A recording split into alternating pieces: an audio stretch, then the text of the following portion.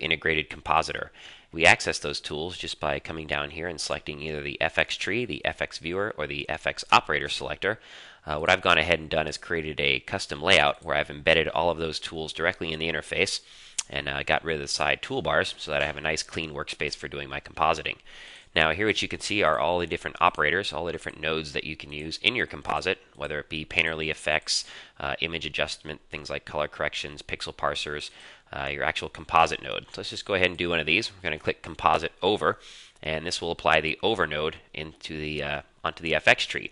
Now if I just middle click on the interface, it just lays the node on the FX tree like this. But if I middle click on the background first, then a middle click on the foreground, I can then click that right on the FX tree, and you can see all the links are made for me automatically. So to do that again, just middle click, middle click, middle click, and maybe we're going to just drop in the alpha channel like this. And lastly, let's go ahead and add that snow like that. So you can see it's very easy to use, and if I go to my view switcher here, you can see that's completely integrated with my 3D environment. So as my 3D scene moves, so does my composite.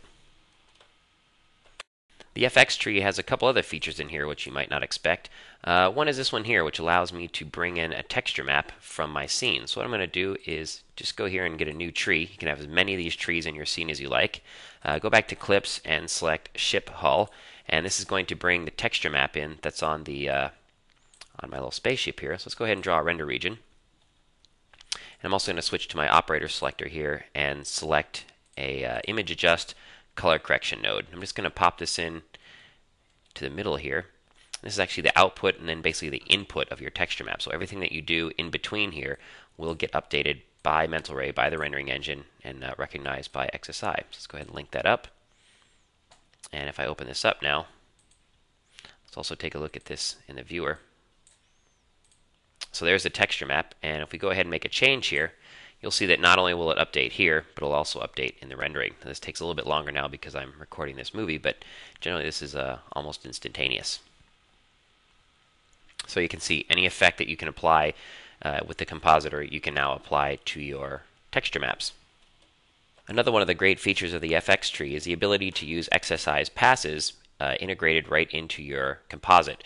So if we take a look here, we can see that I've broken my scene up into several different passes, and I'm just going to stay on the one called Ship, and we'll close this up. And we'll go here to my pull down in my FX tree, and you can see all of those passes are available here.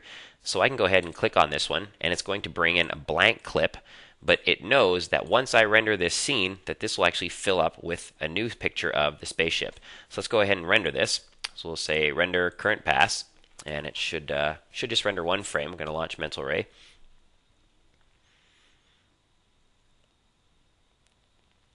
And as soon as this gets finished, what it will do is write this to the hard drive. Now this is just going to be one frame, but it could very well be a series of frames.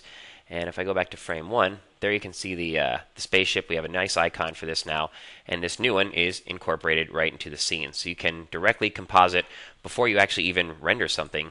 You can composite that in your scene. So another great bit of technology inside the FX tree.